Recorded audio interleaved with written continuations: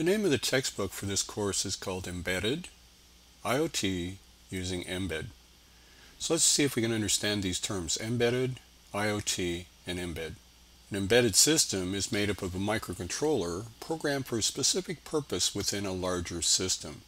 For example, you got smart thermostats, medical equipment, household appliances like washing machines, dryers, and even refrigerators, and cars. Now, cars will have a number of embedded systems. They'll have an embedded system for heating, ventilation, air conditioning, a different one for electronic fuel injection. There's probably about 15 to 20 different systems in your car, and these are all examples of embedded systems. IoT, or Internet of Things, means when you have these embedded systems connected through the internet to provide data to the cloud. The cloud analyzes the data and sends back controlling information to the embedded system. For instance, if you have a smart thermostat connected up through the internet to a cloud, the cloud can analyze what's going on in your house in terms of temperatures and send back controlling information to the thermostat to make your house a lot more efficient in terms of heating and cooling. Now, MBED is a platform for internet-connected devices based on 32-bit ARM Cortex M as in MBED here, microcontrollers. This platform was developed by ARM. ARM is one of the largest suppliers of 32-bit and 64-bit microcontrollers. Now, we've understood embedded, IoT, and MBED, but we've seen the word microcontroller come up a lot. So let's see what a microcontroller is. A microcontroller is a complete computer on a chip. It's known as System on a Chip, or SoC.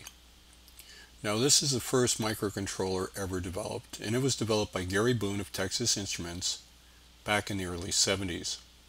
At the same time, Texas Instruments was developing microprocessors. And here's some of the things that go into computers: a CPU, or central processing unit. So if we compare microprocessors to microcontrollers, they both have CPUs, or central processing units.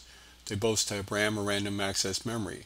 They both have ROM, or read-only memory, and they also have I/O, or input-output. However, the way it's set up is a microprocessor has these as separate chips spread out over a motherboard, and that's what a microprocessor is. It has CPU, RAM, ROM, I/O, all spread out over various chips on a motherboard.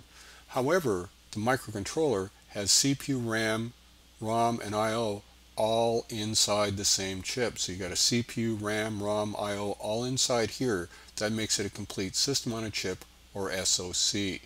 So it's a complete computer on a chip. Now, starting this fall of 2020, Apple is moving away from their Intel-based processors in their laptops to the ARM-based A14 Bionic chip. And this again is a system on a chip. And we'll take a look at that shortly. You're going to find ARM-based microcontrollers in things such as smartphones from Nokia, Sony Ericsson, Samsung, and they're also used in iPhones, iPads, and iPods, and starting later this fall, as I mentioned, they're going to be in Apple laptops. The A14 Bionic that we can see here is based on 5nm technology. Now, what this means is that if you take a look at Intel, they've got a lot larger width to all of their connections inside their chip. And so they're up around 11 or 12 nanometer technology, and that means that they're going to run hotter, it's not going to be as efficient, whereas 5nm technology is going to be cooler, it's going to be much more efficient, and you're going to be able to get a lot more transistors inside the actual chip. 14 Bionic system on a chip has 15 billion transistors, and it makes possible all these subsystems that you see here, and this is what they're going to be putting into some of their laptops this fall from Apple. So they have high efficiency audio processor, low power video playback, advanced power management, high performance storage, machine learning accelerators. They have high performance CPU cores, high performance graphics processing units for gaming.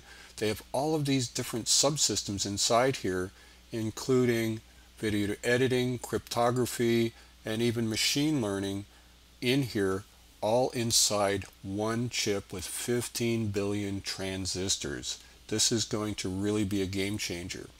Let's now take a look at the MBED development environment. You can find this at os.mbed.com. Let's take a look at hardware, and let's take a look at the boards that are supported by the MBED development environment. Right now there's 163 different boards from different manufacturers supported by the MBED development environment. Now Pelion device ready, if we select that, means it's going to select out of these 163 all the boards that are already set up to connect to a cloud service, which is Pelion. So if we select that, out of our 163, it's eliminated a number, so we have just 22 results, and these are the boards now that are supported by MBED Pelion, so they can actually connect to the cloud. Now we have MBED OS, and the most current version of MBED OS or operating system is 6.2. So let's select that, and at this point we can see that we have 20 results. Let's also see if we can find something that we can connect up to the internet, so let's go with Ethernet. Let's also go with DAP link, which allows us to troubleshoot right on the board without any extra hardware. Let's also look for Arduino compatibility, so we can actually hook up an Arduino-like shield to our board. And now we're down to 2 results. And let's just see if we have one that supports an SD card. So out of all of 163, the only one that satisfies all these conditions is the board that we're going to be using for our course. This is the first board that MBED has developed all of their platform on, has been using this board. And you can see it's got an Ethernet connector, it's got an Arduino connector here, it's got a micro SD card connector, it's also got a 3D accelerometer and a magnetometer and an RGB LED on here. And it shows you all the different things that this board has. And that's one of the reasons why we're using it in this course, because every feature that MBED has, this board will support. As we said before, MBED deals with ARM Cortex M version processors. So it deals with M0s, and we got 18 of those. M0 pluses, we have 16. ARM Cortex M3s, we got 16 of those.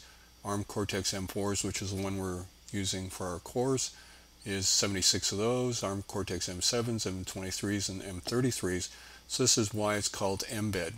However, it has one extra one here where it's using a Cortex A9, and there's 2 of those, and these are pretty much used for doing cloud type operations.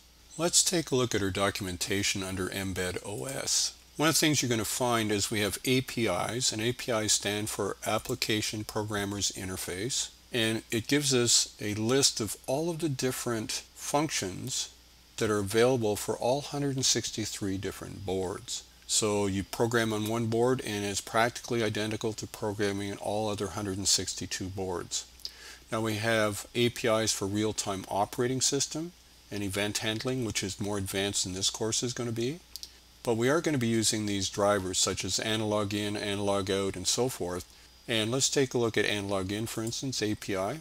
And it talks about it in detail here. And it shows us our analog in class reference with all the different parameters that you can use.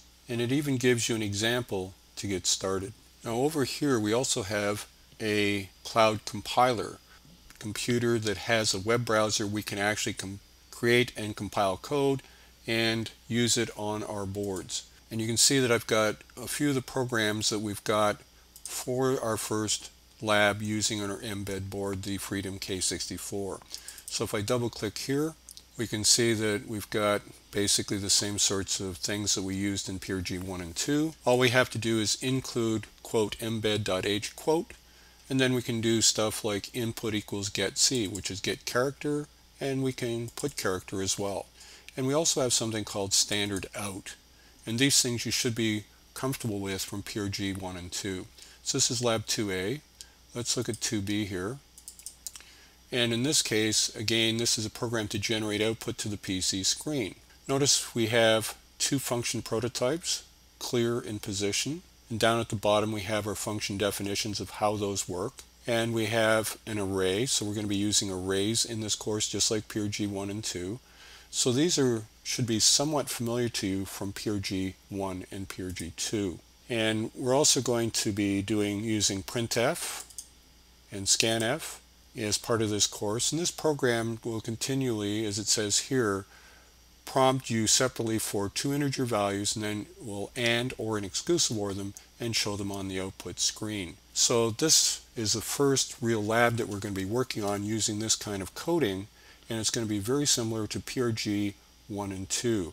In the past, microcontroller courses did not support printfs and scanfs. This one does. So this is going to make things a lot easier for all of us. So this has been a quick introduction as to where we're going with this course. It gives us an idea of what the hardware is. It gives us an idea of the software before we get into the nitty-gritty of what the course is about.